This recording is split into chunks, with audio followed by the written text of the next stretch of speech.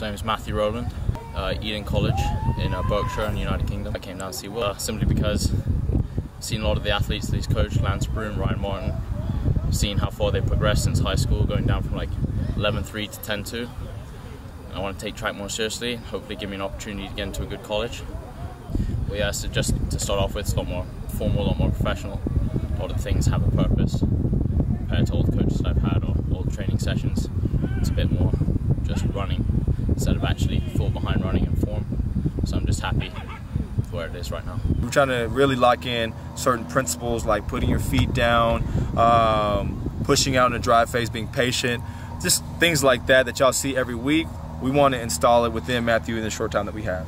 Now, look at heels. Run. You want to make sure you feel the instep of your feet. Good. Keep coming. You found it. You have to check out where you're here. Make sense?